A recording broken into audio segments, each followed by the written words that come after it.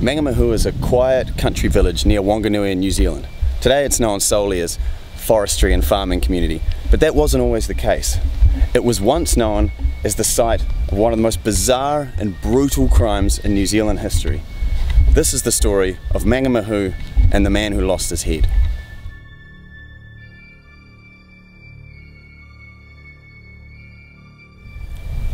Merv Addenbrooke was used to George Gordon and his bouts of drinking. However, this particular drinking bout had gone on for nearly a fortnight. Merv complained to George's drinking partner Jack Kinsella that he wasn't able to sleep night after night as they drank and drank and drank. You see, George and Merv used to share accommodation together, a shearer's cottage which was right here where I stand on Addenbrooke Family Farm in Mangamahu, New Zealand. It was on this day, July 22nd, 1921, after yet another night of heavy drinking in which they'd polished off 2.5 bottles of whiskey, that Merv walked out of the stoop of the cottage right here on his way to work.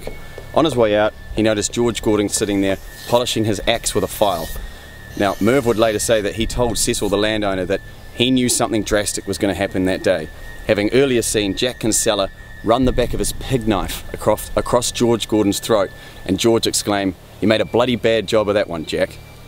That day, after running out of whiskey, Jack Kinsella came here to the Mangamahu Hotel, which is the local bottle store. He got fresh supplies. He then returned in the afternoon to the farm, where the three of them continued to drink. The subsequent events are so bizarre you wouldn't believe them if I didn't tell you they were true. So the three of them continued drinking throughout the day and into the night. Now, this shearer's quarters behind me is not the original quarters. That was torn down many years ago and replaced with this one. But let's just imagine for a second that it is the same. So on this day, Gibson's attending the fire. George gets up and spreads himself out on the floor and asks Jack Kinsella to chop his head off. Now, George had made this kind of bizarre request to Kinsella many times in the past, but most people just put this down to George being a bit of an odd fellow with a funny sense of humour.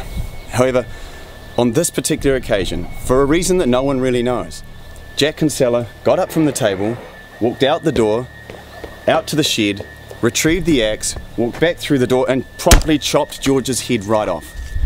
Sometime later that evening, Merv Addenbrooke returned home from work. He would have walked somewhere down the path I'm taking from the road up here down to the cottage here. As Merv approached the building, he could hear the sounds of drinking and just assumed that they were still going as they'd been drinking all day and into the night, and prepared himself for another restless night's sleep, having no idea the type of horror that he was about to walk into. So he stepped in here through the door into the dark room, and his feet were into like a thick liquid substance. He couldn't see what it was because it was dark, but he could see that it covered the entire surface of the floor. He then cast his eyes around and noticed something which he just couldn't believe: the lifeless body of George Gordon in the middle of the room with its head cut completely off and to the side of the body. Merv looked around the room at Gibson and Kinsella, who were still sitting right here drinking, and Kinsella casually turned round and said to him, "He asked me to cut off his head, so I did." Merv then sprinted out of the building and went and alerted the authorities. When the police arrived a few hours later, Kinsella stuck to that same story, that George simply asked him to cut off his head, so he did, and Gibson corroborated it. The body was eventually moved here to the Mangamahu Hotel, where the head was crudely stitched back on using baling twine and leaned right here where I'm sitting for days while the men went inside and drank whiskey, because of course it took days for a truck to get all the way from Wanganui to collect the body. So what happened to Jack Kinsella? Now, if George Gordon asked him to chop his head off, and he did, well, is that murder or something else? Is he not just helping a mate out?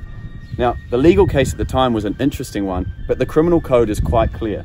No man can ask another man to inflict death upon himself, and any such death that does occur does not relieve the person of the criminal responsibility of the act. Jack was found guilty and sentenced to 14 years in prison, but was let out early for good behaviour. But what do you think? Was it murder or something else? Now, Mangamahu is a town steeped in murder and history, and I'm going to provide some links below so you can do your own research. But if you like this episode of True Crime, please consider subscribing.